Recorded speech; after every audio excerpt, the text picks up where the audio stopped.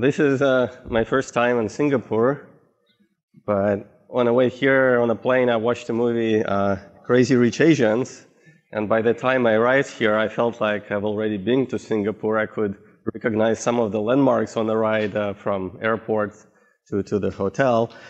Plus, the movie also sets very high-end standards, which I definitely fulfilled at this meeting, so I'm very pleased by how everything is run, so thank you very much for inviting me here.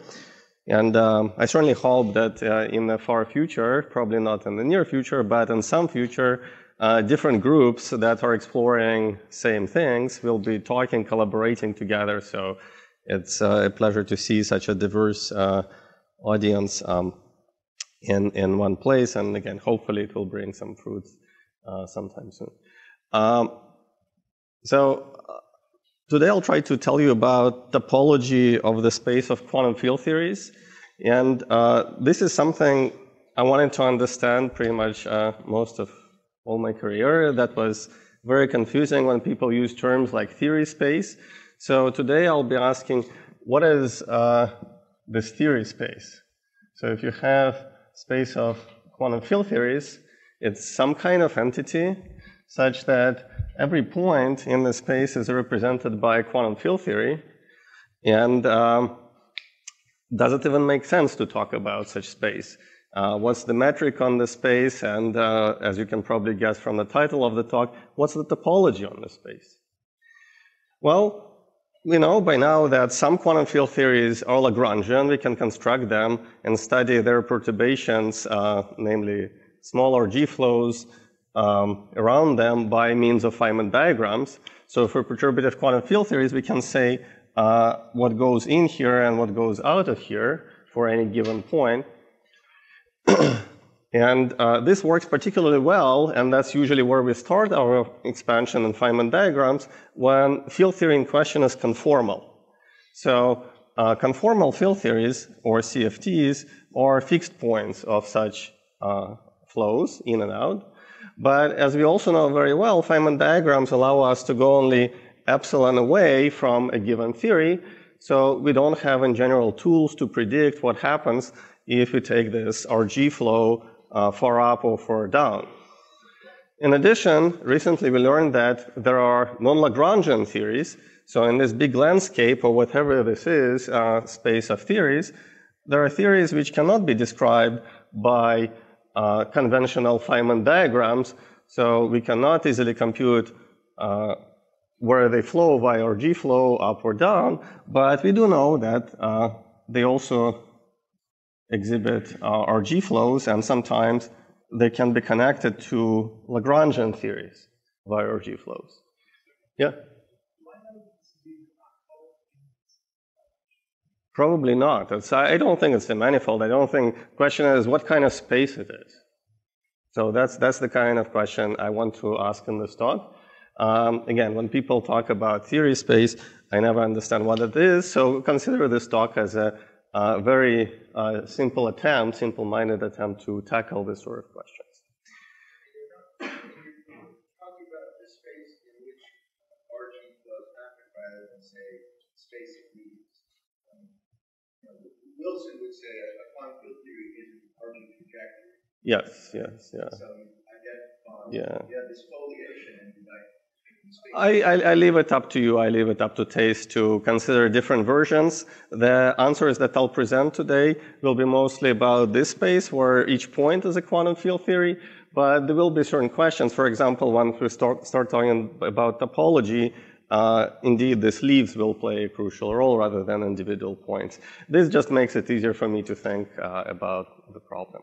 So the question is, what can we say about such space? Is it useful or not? Shall I completely, for the rest of my life, abolish the notion of theory space, or shall I take it more seriously? And if so, can it actually teach us something about physics? I don't want to develop a notion which is useless in this talk, or in general, by thinking about it. I really want to make predictions, verifiable predictions, in a sense that by knowing certain facts that we already know, we can say, either rule out or say that there should exist certain conformal field theories, for example. That would be a concrete prediction, and today I'll aim for lots of such things. So in fact, throughout the talk, I'll make various predictions that I don't know if they're true or false, but they're verifiable and they're concrete. So that's the goal. So in other words, I want to develop this or understand structure of this space, not for the sake of mathematical structure. I don't really care much about that part.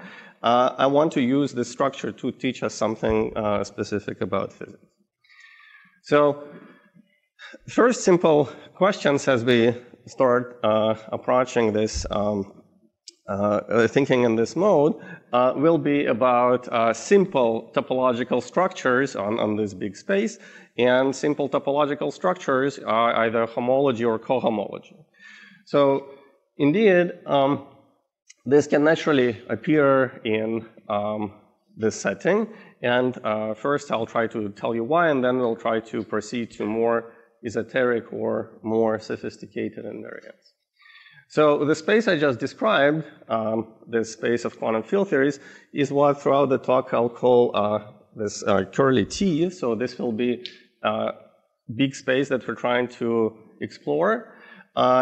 The usual capital T will refer to a particular theory. So for example, here we have various theories such as T1, T2, and so on and so forth. And our G-flow connects different fixed points, as we just discussed. So you can think of our G time as sort of time variable, and then the flow between these different fixed points will be sort of trajectory in this describing, if you wish, a motion of a particle on this big space, capital or curly T, with respect to time variable, which is our G time. Of course, it also may be a good idea to fix dimension in which we study this quantum field theories. So capital D will refer to dimension of such Q of T's, so we'll study Q of T's in various dimensions D. Again, it's just an assumption for now, because there are, of course, are G flows across dimensions. We know many examples, but it's probably easier to start somewhere, so we'll fix dimension.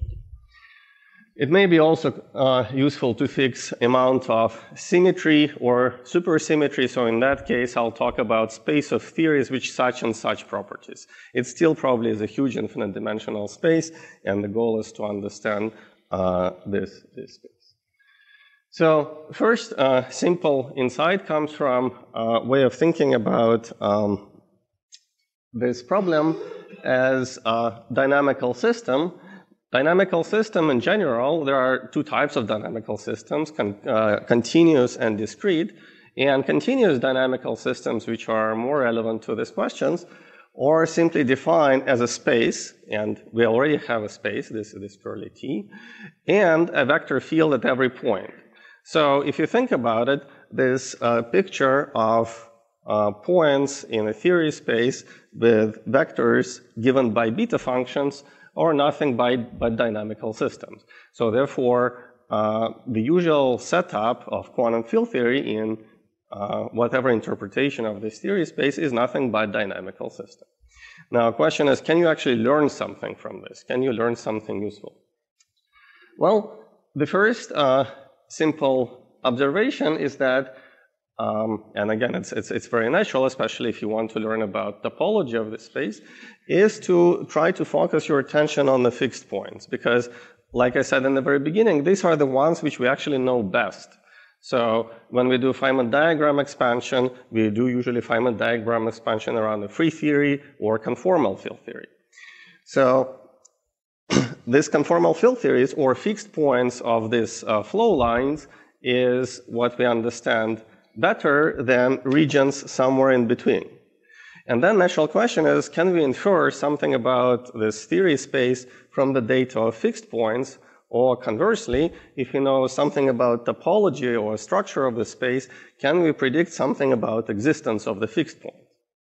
This sort of question sounds very much like familiar question in the Morse theory, where you can think of a Morse index is the number of directions in this big space T, such that along these directions the flow is out. So in this illustration here, for example, in this two-dimensional plot, which is very similar to the one I have on the blackboard, this fixed point has two directions which are described by relevant operators so that we can flow down. This one has all the flows coming into it, so it's the end point of all kinds of RG flows from either here or anywhere else.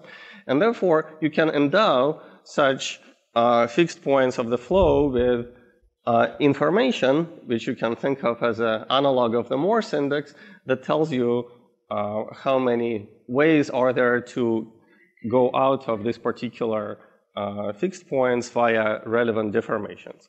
The number of relevant deformations for each conformal field theory may be infinite, but number of relevant deformations is usually finite. And this way of thinking about RG flows as dynamical systems suggests that it's a useful quantity. Now, given the structure, information about these fixed points encoded in this kind of index mu, analog of the Morse index, would quickly tell us that the complex built out of these fixed points, the differentials given by flow lines and so on, should simply give the cohomology of this space T. That would be true in the settings of the usual Morse theory, where everything is nice and non-degenerate. So, for example, critical points would have to be so-called Morse critical points.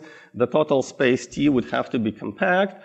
But of course, this is never true in the reasonable applications to such RG flows, where even on this graph you see that there are many non-compact directions, so this picture is non-compact.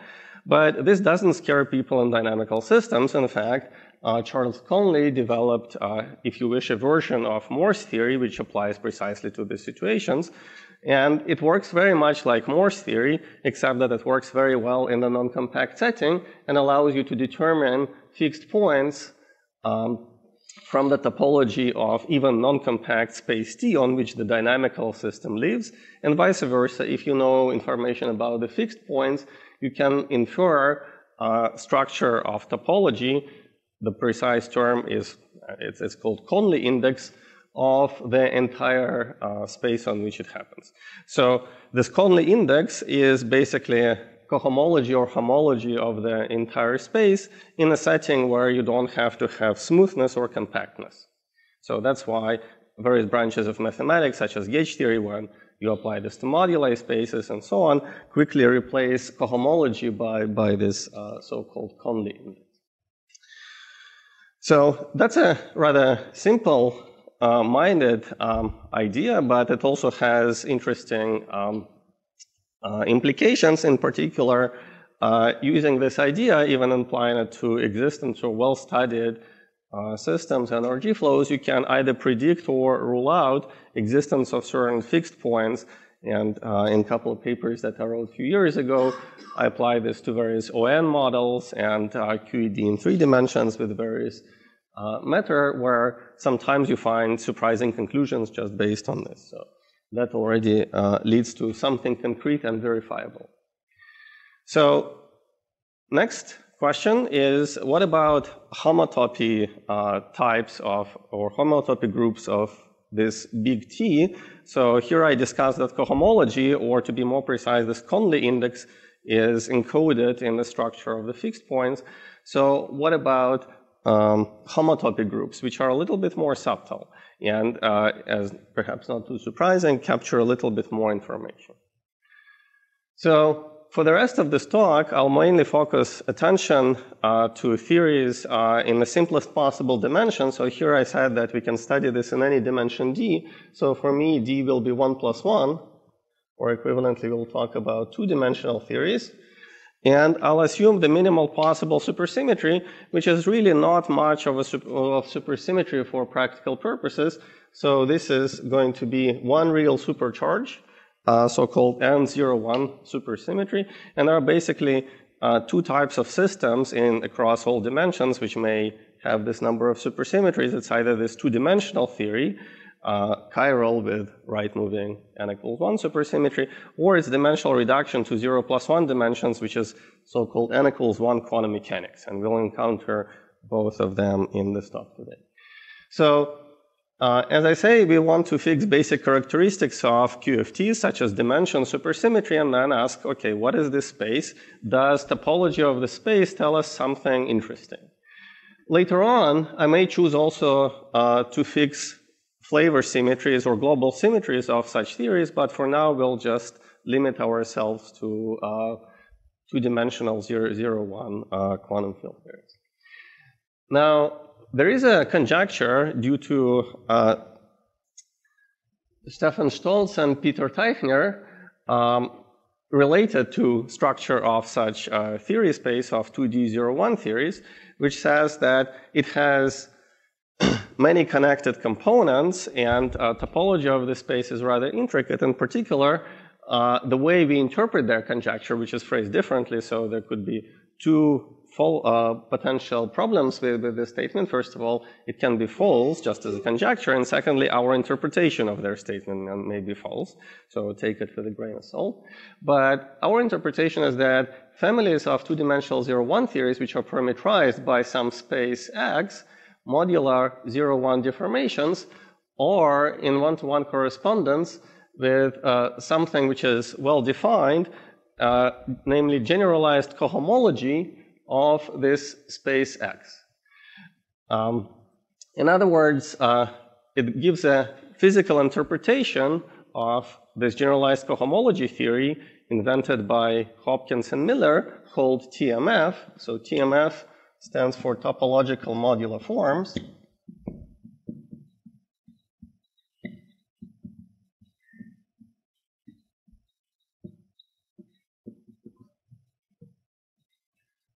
And claim is that for TMF of some space X, which parameterizes 0-1 theories, is nothing but the space of homotopic classes of maps from this parameter space into this big space of 0-1 theories. Basically, we're studying how various if you have various subspaces parameterizing these theories, how they can be embedded into this big theory space. Yes?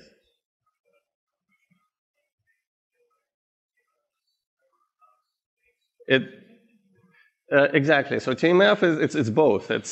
So here it's used as cohomology theory, but TMF is indeed a spectrum, and I'll come back to this on the next slide. So indeed, this is generalized cohomology theory constructed out of TMF spectrum. And these are what's used here, and this is probably the only slide in this talk, maybe there will be one more, where it's used as cohomology, generalized cohomology of X. So that's what it is. Yes, yes. Yeah. Again, I have no idea if this is true or not. So this is motivation for us. My personal dream was for many years to give a physical interpretation to theory of topological modular forms. So with this motivation in mind, I'll try to give you proposed physical interpretation of TMF, and there are quite a few goals that we need to tackle along this way. So I'll show you how that goes. In particular, this physical interpretation will imply the following, that if you're given any two-dimensional 0-1 theory,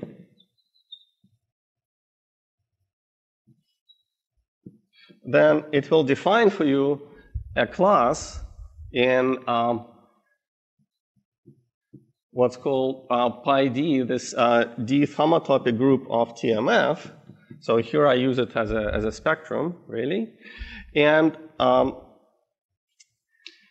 this statement actually can be derived from the previous slide because TMF, this generalized cohomology theory, indeed, as Eric pointed out, comes from a very intricate structure, which in mathematics goes by the name of spectra and so on. This actually implies that for this to be true, you have to have a series of operations on 2D01 theories, such as plus, minus, and multiplication, and they are not as obvious. They are not just taking tensor product of theories, they are slightly more complicated. And again, if they are true, then you can actually relate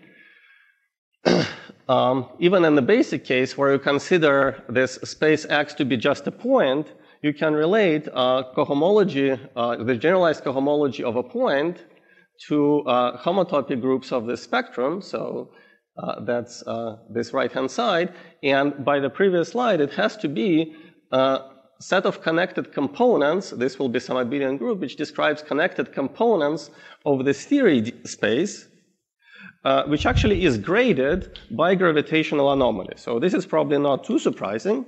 So here in this formula, the number d that I'm writing has to be the gravitational anomaly of a two-dimensional theory, namely twice right-moving central charge minus left-moving central charge. Two-dimensional theories with 0-1 supersymmetry, of course, don't have to have equal left-right moving central charges, and this becomes the grading, the degree of this TMF. So this is conjecture, and again, our job is to test it and find its physics home, but I want to point out that it's highly non-trivial.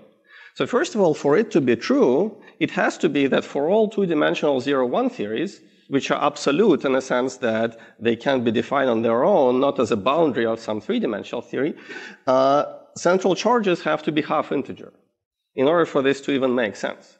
I don't know a proof of this statement. In fact, if you think about just the difference has to be, yes, that's right. So, I mean, the theory doesn't even have to be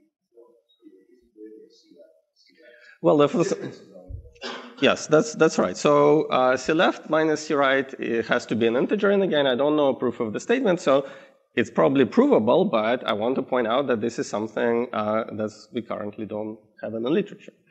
So secondly, this is something extremely concrete. For each value of d, for each value of difference of C right minus C left, this is a very concrete space.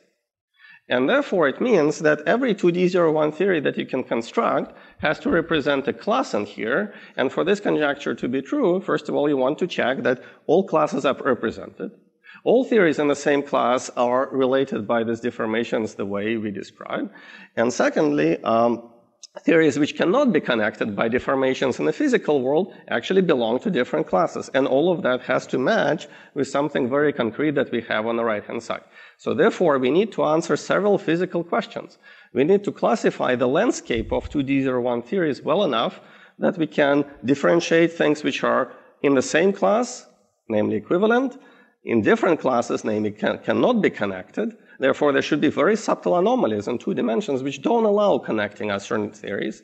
And everything that's here has to be represented and vice versa. There shouldn't be anything that's not in there.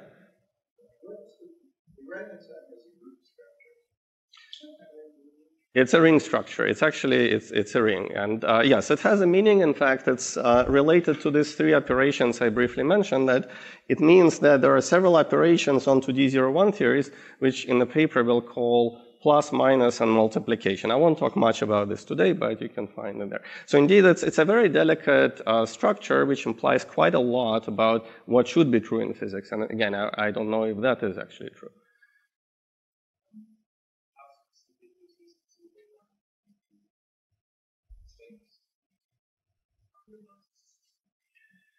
In the very end, I'll make comments about high-dimensional theories and some analogous structure, but from the viewpoint of studying this homotopy types of space of theories, it's rather specific to two dimensions. Oh, and 0-1. There should be a story for 0-2. We thought a little bit about it, but I don't know the answer. Well, if you restrict, it's a question of, on the one hand, you might imagine that by imposing further restrictions, you limit your richness of this structure. But by imposing further restrictions, you also limit denominator, namely deformations by which you mod out. So therefore, two things can happen, and it's not obvious to me how a 0-2 space of theories, its topology compares to questions we're discussing here. Well. Conjecture comes from, I'll point to you later in the talk. It's very contrived, and again, reinterpreting in physics words took an effort. In fact, people had this question for a long time, how to interpret physically what's going on there, and justify or rule out this conjecture, and I'll make some comments, perhaps addressing your question along the way. If I don't, ask me in the end.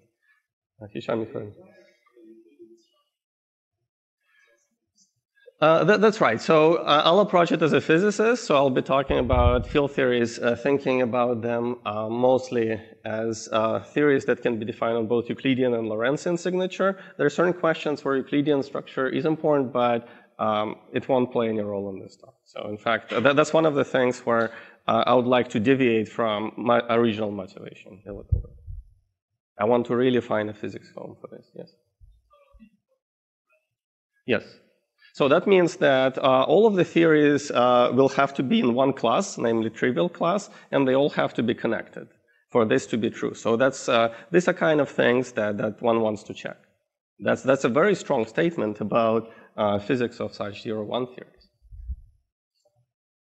So we have a lot of work to do. We have to understand physics, and of course, once we understand it well enough, so perhaps not in the talk, but in the paper we propose this physical interpretation of TMF, it actually leads to new predictions, both in physics of this theory spaces, RG flows, and so on, but also in mathematics, proposing a generalization of TMF, which is extremely natural, but for some very strange, probably sociological reason, has not even been discussed in mathematical literature, apart perhaps one paper, but it didn't make much progress. So I'll start with physics, and you can think of these 2D theories as simplest possible quantum field theory. So this is nothing super esoteric. This is not some high-dimensional physics. This is just simplest possible two-dimensional physics you can imagine, with the least possible supersymmetry. If you still prefer to think of something more sophisticated, think of these theories as theories on a world sheet of heterotic string, because 0-1 supersymmetry is all that heterotic string requires in 2 dimensions. And if you really love high-dimensional stuff and string theory, again, think about this as a world sheet theory for heterotic string. The basic building blocks of 2-dimensional 0-1 theories are rather simple. They consist of what you could call a chiral, but for some reason in the literature it's usually called scalar multiplet in 2 dimensions. It consists of a real scalar phi and right-moving Majorana-Weil spinor psi plus with the usual kinetic term for both, which is basically d mu phi squared plus the Dirac operator of psi. There is a Fermi-type multiplet which consists of this time left-moving Majorana-Weil spinor psi minus. It has auxiliary field, which is also a real scalar capital F. It has also standard kinetic term. And you can already start building interesting 0-1 theories from these basic building blocks by writing Landau-Ginzburg type interactions. In 0-2 world, these are usually called J-type interactions. These are superpotentials, which are fermionic. Namely, they consist of taking a Fermi multiplet and arbitrary function of such scalar multiplets. So you can have this W of phi's and multiplied by psi. This gives you, here expanded in components, real version of superpotential, which is 0-1 supersymmetric interaction. And already here you can ask a lot of questions about all possible infrared physics of such 0-1 Landau-Ginzburg models.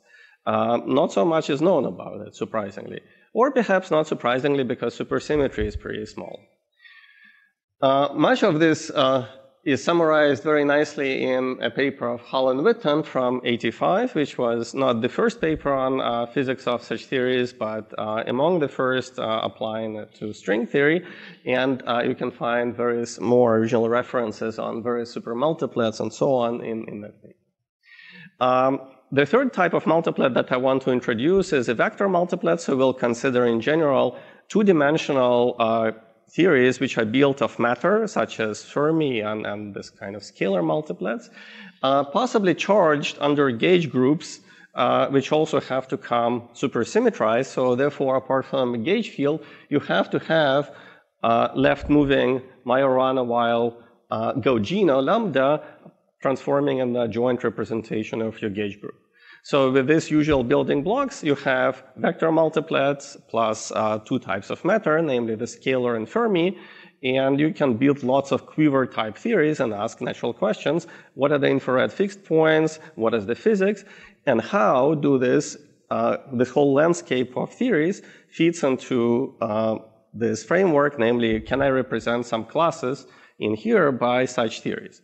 This approach, in this talk, I'll call bottom-up approach.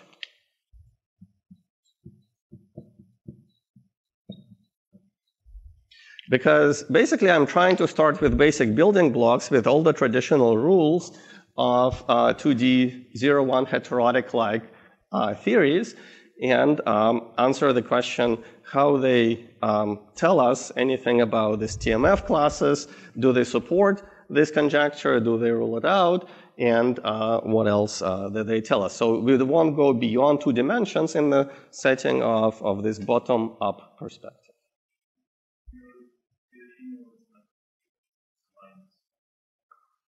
Yes. It's very similar to Fermi multiplet. Exactly. Except that it transforms in a joint and so on. Any other questions? So these are basic building blocks of 2D 0-1 theories, and you can already start playing with them and construct lots of Lagrangians. And the main question is, what is the physics? So this turns out to be not such a simple question. I'll try to illustrate this for you in simple, concrete examples in this talk today using this bottom-up perspective. But if you're building two-dimensional theories, it's important to make sure that gauge anomalies are canceled when we try to gauge some of the symmetries. And our matter was chiral. It contained in a Fermi multiplet the left-moving Majorana-Weil spinor and the scalar multiplet right-moving Majorana-Weil spinor. So therefore, we have to make sure that there is a nice peaceful balance between those contributions. And here for you, I list gauge anomalies contributing to G gauge multiplet, G vector multiplet for various types of fields. So the vector multiplet itself, since it has chiral spectrum, has anomaly which is proportional to index. So the C2 should be interpreted as what's usually called index of adjoint representation with a coefficient -0.5. And for phis and psis in the representation R, it's also given by this quadratic index with coefficients either plus or minus. And here are the values for SUN. This index for adjoint is just n, and for fundamental would be 1/2. Yes, Martin, you have a question? No, of course not. Yeah, so general theory will have, this is like Lego, and again, in our field, people love playing with this as Lego. They basically compose together a bunch of ingredients transforming in different representations. So this gives you a huge landscape to study. Namely, you can consider Landau-Ginzburg type models by interacting phi psi fields with J type superpotential. You can also gauge things transforming in representations. So this is a pretty large landscape, which will be good enough for this bottom-up approach, or will be basically the strategy of this bottom-up approach. Any questions? Yeah. In lower dimensions, non-Lagrangian theories are rare. Non-Lagrangian usually appears, for example, in dimension 2 as, so W is W theories in some sense, close cousin of non-Lagrangian theory in high dimensions. So I'll be completely agnostic and studying this space of theories, the idea, of course, and that will be especially important in high dimensions, is to develop methods and tools, I should have already said it before, such that they'll handle both Lagrangian and non-Lagrangian theories equally well. So that was part of the reason, for example, introducing this Morse-like index mu, because unlike anything that's related to or defined by Feynman diagrams, it can now be applied to non-Lagrangian theories as well. And we can study this without any hesitation in non-Lagrangian or Lagrangian setting. But in 2 dimensions, this won't be terribly crucial for us, but I will come to such issues quite soon, in fact, because this bottom-up approach will have its limitations, as you're going to see in a second. So to illustrate this bottom-up approach, let's construct the simplest possible interacting super QCD in 2 dimensions, with 0-1 supersymmetry, of course, because that's our general setting. So this I'll call, it's like an Ising model of 2D 0-1 theories. So I'll ask for simplest possible vector multiplet content. As long as it's non-abelian, it deserves to be called super QCD. Of course, if it was abelian, that would be a bit boring. We would call it super QED. But super QCD would probably have to have at least SU2 gauge group, and let's assume that that's minimal possible. Because of its own gauginess, it has contribution to gauge anomaly, which now we'll have to compensate by some matter. So we'll have to add sufficient matter to balance this off. And again, my approach will be to construct the simplest possible theory. So this will be like an Ising model of 2D 0-1 non-abelian gauge theories. So based on what I told you before, you can add 4 real or equivalently 2 complex chiral multiplets. You can think of them as 0-2 for 0-2 supersymmetry chiral multiplets, transforming in the fundamental representation of this SU2 gauge group. And then anomalies will nicely cancel. So you'll have -2, which is supposed to be this number of colors times 1/2, plus 4 of these guys times 1/4. Based on information from the previous slide, this allows you to cancel the anomaly. So the conclusion is that this SU201 vector multiplet coupled to 0-2 fundamental chirals is the minimal 0-1 theory. But it was 1/2 times 1/2. So thank you for catching this. So it's this half times this half. So thank you for checking, but I believe that's correct. So if everybody is convinced, then we have our Ising model of 2D 0-1 super QCD. So question is, what is the physics? Where does it belong? What is the possible class to which theories it can be connected, namely what are the possible dualities or perhaps equivalences, because that's another side, flip side of this coin of talking about TMF. And you'll quickly see that this is a hard question, because in this bottom-up approach, we have to come up with physics just based on this information. So basically, given this, we're supposed to now solve for physics of this theory. I have no idea how to do it. And I would probably stop here in this talk. If last year we didn't study analogous problem with Mykola Dedushenko, where we apply the same logic to 0-2 theories. So because in 0-2 theories, all anomalies are doubled, the same is actually true. You can take SU2 and 4 corresponding fundamental 0-2 chiral multiplets to cancel their anomalies. So this would be like Ising model in the 0-2 world, which we call 0-2 appetizer. And we showed that it's actually dual. So here you have a little bit more techniques and tools to use. We conjectured that this is equivalent to Landau-Ginzburg model with 6 chirals. Here there is no gauge group, it's just Landau-Ginzburg model with 6 chiral multiplets phi, now of 0-2 supersymmetry, single Fermi, and superpotential, or this J-type interaction, where you think of 6 as second antisymmetric of 4, and write this Pfaffian for SU4 or SO6. This gives you a particular polynomial interaction between Fermi multiplet and this chiral multiplets phi. It's totally cubic, so this is a cubic interaction, and our claim is that in the infrared it flows to the same theory as this guy. So in whatever TMF or 0-2 theories, they would be in the same class, of course, if our conjecture is correct. It's not quite mirror symmetry. I wouldn't say it's mirror symmetry. It's more analogous to Seiberg type duality, where you start with 2 theories and they flow to the same fixed point. So for the sake of talking, so they would be not quite on the same leaf, but they would be definitely in the same equivalence class of topology of our theory space of 0, in this case, 0-2 theories.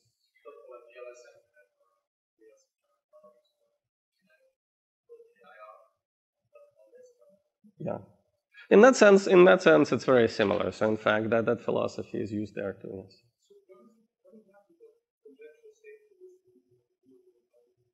Yes. Yeah, I'll come back to it. So first part of the talk is physics, and then we'll switch to more math.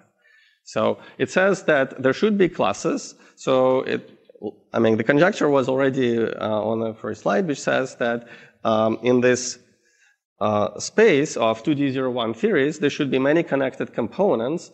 In fact, even if you fix this degree of the gravitational anomaly, the connected components form a ring, and you can, you have to match it. So. Yes. Like I said before several times, you have three operations, plus, minus, and multiplication. I don't have time to talk about them in the talk, but they're in the paper, yeah. So these operations I'm not going to describe because that would be a talk on its own, actually. I'll be happy to do it, but perhaps privately you can ask me for physics of such operations. Huh? This is related to one of the TM4. Yeah, it's one of the ingredients. But here it's just a standalone theory. So here we actually need 0-1 theory.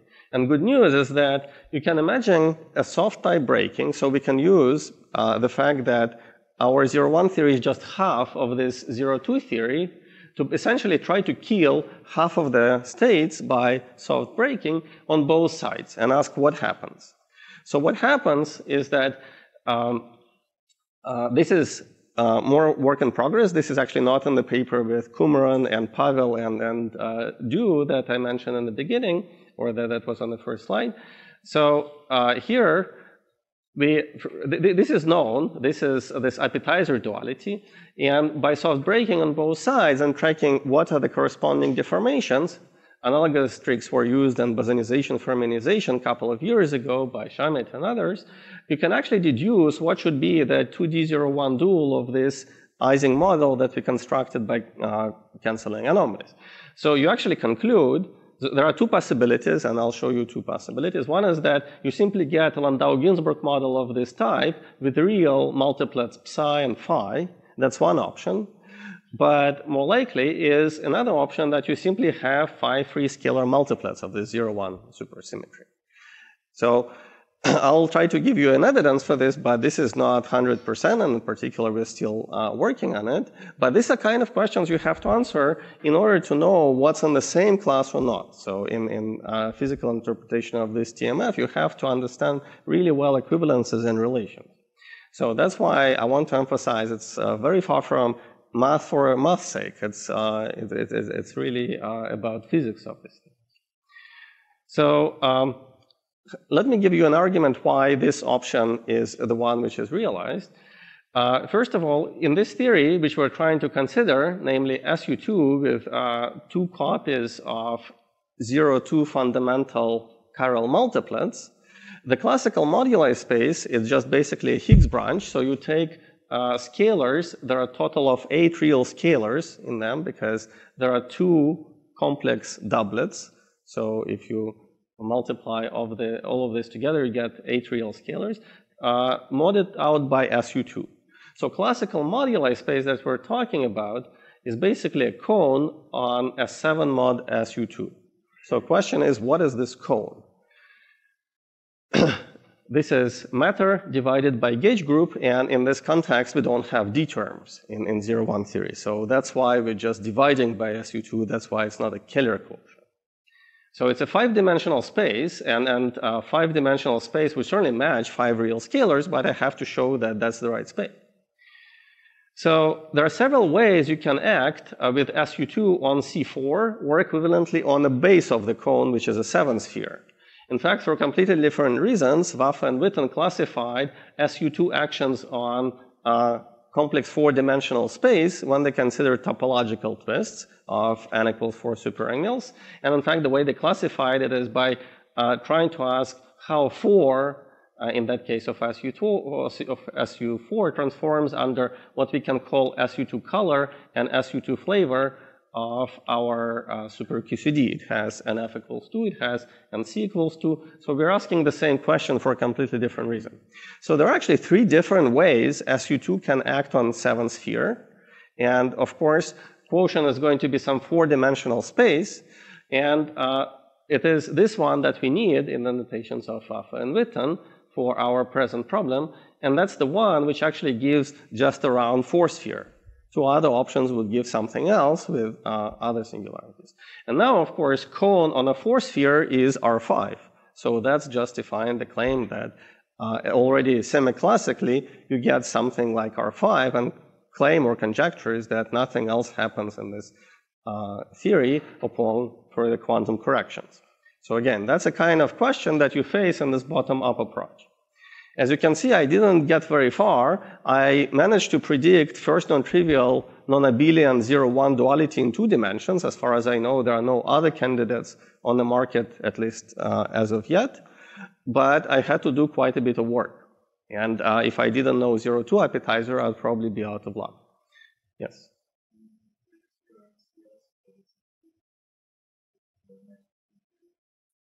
You can. In both cases, the number is 5. It's actually very easy. You compute gravitational anomaly in this 0-1 super QCD, you get 5, and 5 real scalars or this multiplets also give you 5. So that's not a very precise information. More interesting would be information about the class to show that they're in the same class. So that's really why I did this exercise. But here we learn something else. So it turns out that this usual TMF in degree 5 is actually trivial. But we don't have the usual TMF. The theories that we constructed actually have SU2 flavor symmetry. So already from this construction, even though it's a baby step, we already learned that we better construct not just classes of TMF, but classes of theories, not just with a fixed supersymmetry, but also with a global symmetry, such as SU2. And this is something that, again, in mathematical literature has not been developed, what I'll call equivariant TMF. So in fact, in the paper, not only we provide a physical interpretation of the usual TMF, we develop technique or properties of what one might call equivariant version of it. So with a symmetry group G. So that doesn't exist so far. But using physics, we can predict what these classes should be. And the theory we just discussed is in fact of this type. It has flavor symmetry SU2, so it should live in TMF of SU2. Any other questions? So now I'll tell you something a little bit. So I used bottom-up approach, trying to classify or ask what is the landscape of the 0-1 theories.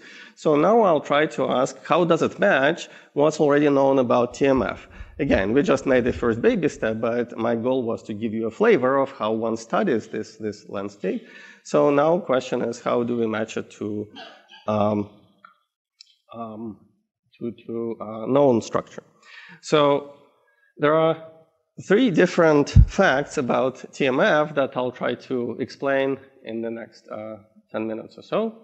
First fact is that there is a map.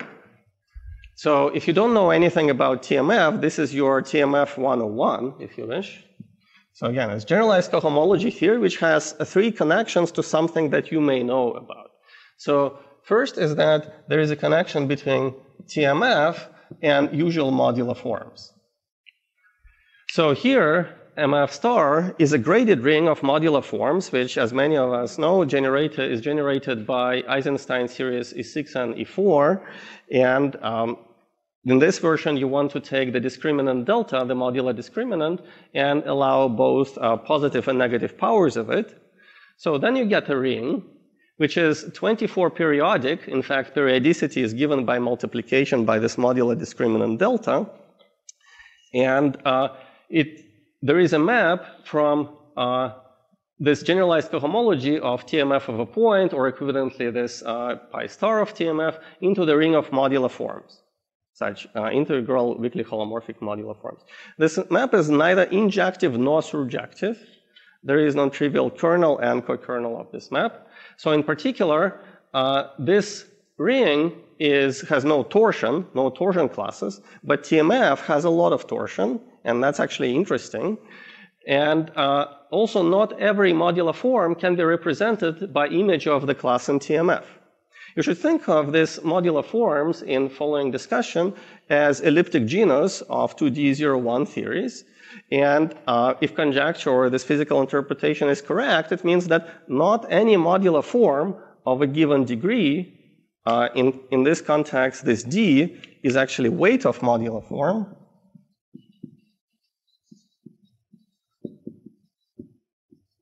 under this map 1, this degree d is the weight of modular form, and not every modular form is actually represented by elliptic genus of 0-1 theory. So again, that's a very strong statement, and these are kind of statements that you have to battle in this interpretation. But if you think about TMF itself, it's actually a curious fact in the subject is that it's 24 square periodic. So it has periodicity 576 rather than 24. So one interesting question is, what does it mean in physics? And these are kind of questions you face. So second fact about TMF, so if you wish, modular forms give you some approximation to what this is. They capture everything other than torsion classes, or a lot other than torsion. But the next map actually captures torsion. It's a map from stable homotopy groups of spheres into this generalized cohomology theory, into TMF. And in low degree, when d is very small, it's actually very close to be isomorphism. So you can think of all classes of low enough degree, in fact, pretty much up to degree 18, in positive direction and some number in negative direction, as represented by the stable homotopy groups of spheres. So here is a couple of classes and specific groups in low enough degree. In degree 0, TMF is basically generated by modular invariant J's. This is a modular function, or I call it J under the image of the first map.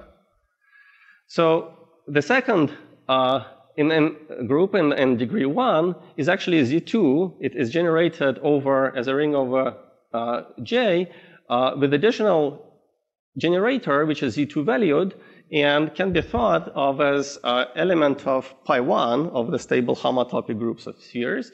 It's called Hopf invariant. It's also the same as Witten anomaly because this is basically same as generator of pi4 over 3 sphere, which is SU2. So in the context of SU2 four-dimensional gauge theory, this would be called Witten anomaly.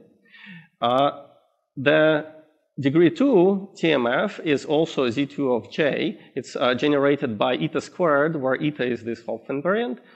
So this is not something terribly new, but it's interesting that it's torsion. So here you see Z2, Z2.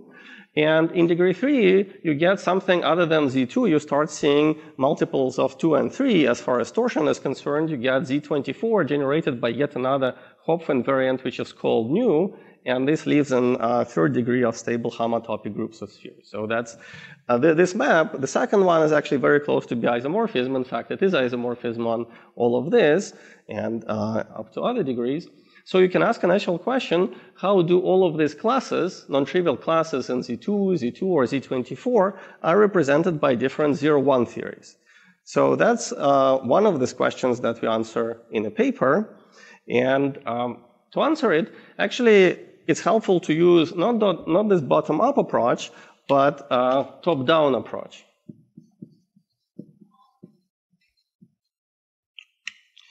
Namely, it's convenient to start with high-dimensional theories, such as 6-dimensional 0-1 theories, and there are many of them. In fact, unlike 6D 0-2 theories, these are not just labeled by root systems. There is much bigger landscape of these guys. And you can compactify, a la Kaluza and Klein, the 6D01 theories on arbitrary four manifolds. The 6D01 theories have enough supersymmetry to be partially topologically twisted on any smooth four manifold. And here you can construct analogs of what usually is called T of M4, which you can quickly see have to be 2D01 theories.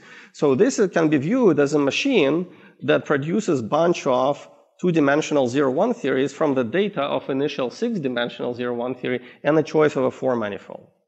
And then you can also learn something about equivalences from Kirby moves and so on and so forth. So this top-down approach can generate lots of classes.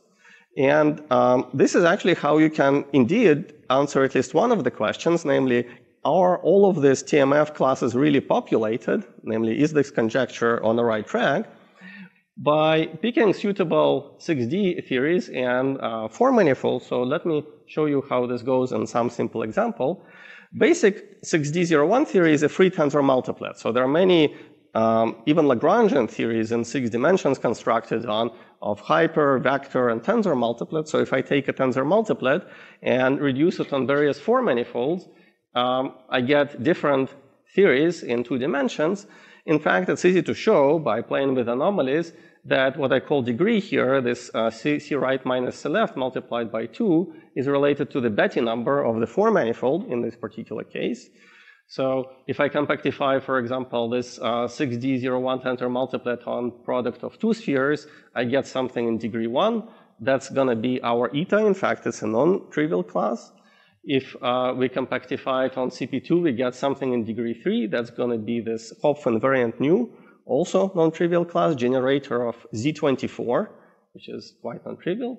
And in fact, it's interesting that this physical interpretation of TMF suggests that the degree D, first of all, should not be just positive, which is usually assumed in mathematical literature. From physics point of view, it's equally natural to consider both positive and negative values of the degree, which is news for mathematicians who worked on TMF. And if you extend that, you get populate various classes in negative degree as well. So if you compactify it on Enrique surface or K3, you get various other classes. So this is just a glimpse on top-down approach that can be very useful in constructing or understanding physics of this 6D01 theories, and better be combined with this bottom-up perspective. Now, as I mentioned earlier, one generalization, so now I'm coming to, again, new results for new even for TMF community. One generalization of the usual theory of topological modular forms is to the case where you have continuous symmetries. If a theory has global symmetry G, then you may ask analogous question, what is the space of such theories, modular deformations, very much what we asked in the very beginning, what is its topology and homotopy? If you set out this question with fixed group G, you're trying to define what mathematicians might call equivariant version of TMF. And nothing is known about it, but based on physics, we can make predictions. And first, an already non-trivial prediction is, what is this TMF, equivariant TMF, graded by? What are the analogs of this label D? So they should not only depend on gravitational anomaly, but some data that depends on the choice of the group in question. And our conjecture is that it's basically this label, analogous to D, is a set of values where all 't-Hooft anomalies of 2D01 theories take values in. So this D is nothing but gravitational anomaly, of course. And if you have a general 2D01 theory, you might expect that its class should be graded or depend on the choice of, you have to fix the value of not just gravitational anomaly, but all possible 't-Hooft anomalies. And this set is given by this group, which involves various spin cobordism groups of the classifying space of your symmetry G. So if G is trivial, it boils down to the previous statement. This whole thing becomes just Z, where this D takes values in. But this big group, based on classifying space, is supposed to be the answer for general choice of symmetry G. It's based on the philosophy that anomalies in 2 dimensions, or more generally in D dimensions, are related to symmetry-protected topological phases of matter in D+1 dimensions, where classification was already done before in a series of papers, and this is the answer. So basically, we're borrowing that answer, we are pushing it through this relation or philosophy, which of course is not proven, and claim is that that should be the grading of this equivariant TMF. This relation in itself is very useful and has something to do with the third perspective on TMF. If you apply it to D equals 1, which corresponds basically to 0 plus 1 dimensional quantum mechanics, it says that set of such anomalies in 0 plus 1 dimensional quantum mechanics is graded by Z8. And this Z8 is nothing but 8 periodicity of KO theory. And this is actually related to yet another And the last map that I want to tell you about TMF, as basically TMF 101, that there is a map from TMF to KO theory.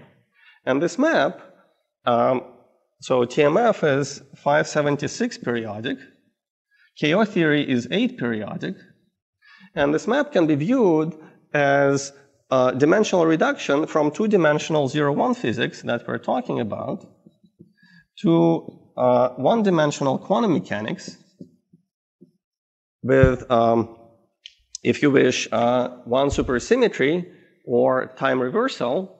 And in this case, it's known that the periodicity is Z8, and it can be viewed as a mod 8 reduction of this gravitational anomaly, which labels the 576 periodic values of where this TMF classes live. So this 8 periodicity is quite interesting. It's related to work of Witkowski and Kitaev on SPT phases of fermionic systems in 2 dimensions, where non-interacting systems are classified by Z, and interacting fermionic systems in 1+1 dimensions are classified by Z8. So here, if we talk about this 1D quantum mechanics, then it's 2D SPT fermionic phases, and a result of Witkowski and Kitaev is that they're related by, classified by Z8. So I think my time is up. I was going to say something about various algebraic structures, but I think I should probably stop here, not to abuse the time.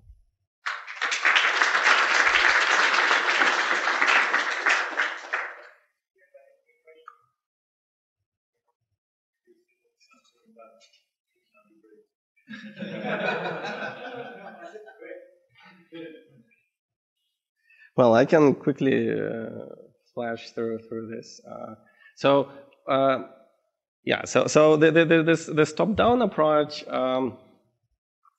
basically has an intersection with another line of work that we've been doing in these recent years, where we're trying to understand topology of 3 manifolds and 4 manifolds via compactification. So this is this perspective where, starting with 6-dimensional theory, you can compactify it on either 3 manifold or 4 manifold to get what's known T of M3 or T of M4. So this has been successfully implemented in the world of 0-2 theories, where you get some vertex operator algebra from a 4 manifold, and that encodes mathematical structure of T of M4. And if you apply it to 3 manifold, you get modular tensor category and so on. So the new element to this list that I added today from that perspective of T of M3 or T of M4 is that in the world of 0-1 6-dimensional theories, there is also a story, and a role played by vertex algebra, this VOA of M4, is now played by TMF class. Both have some modularity.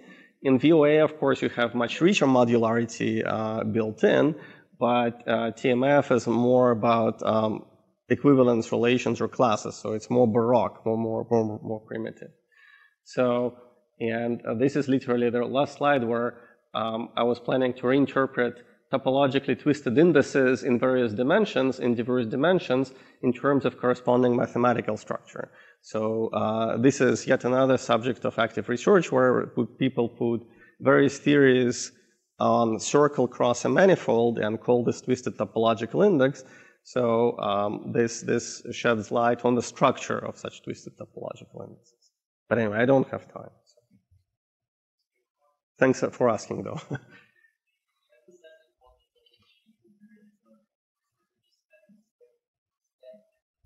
They should. So these are standard facts about TMF. Like I say, that's for usual TMF. So this one is the easiest to understand. And in fact, we say quite a bit about this in the paper. There is, of course, equivariant version of KO theory that you can get from the corresponding Thom spectrum. And that's actually a good guiding principle for what should be found inside TMF. For example, analogs of the Z2s that appear in low degree in TMF have analogs in equivariant version, and we make some predictions about it.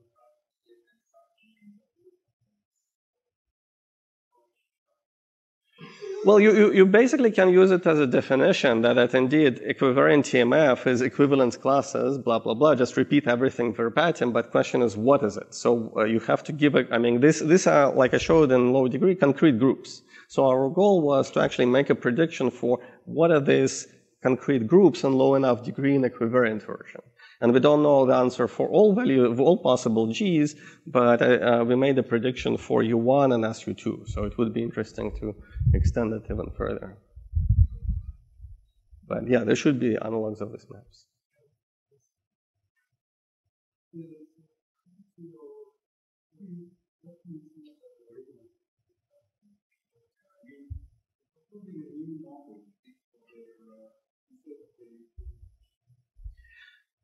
Yeah,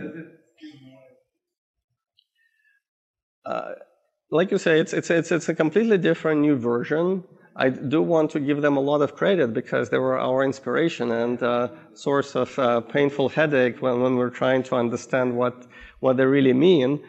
But there are some crucial differences. So one difference, for instance, which I mentioned briefly, is that this degree is not limited to positive range, which in math literature is always the case. So one already obvious prediction from physics, and I'm quite sure that this is correct, is that D can be positive and negative. So that's one simple important statement. And then there are various other bells and whistles, such as equivariance and so on. But in the paper, you can find lots of similarities and distinctions to Stoll's technique.